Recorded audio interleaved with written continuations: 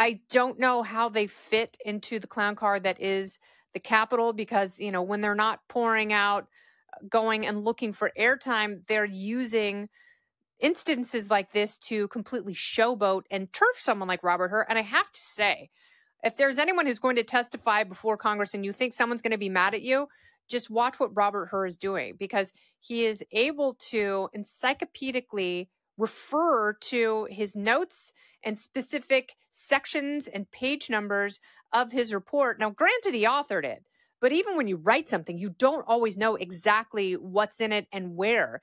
And he is able to do that. He is able to reference everything in great detail, but he is also succinct and to the point and well-mannered and very disciplined.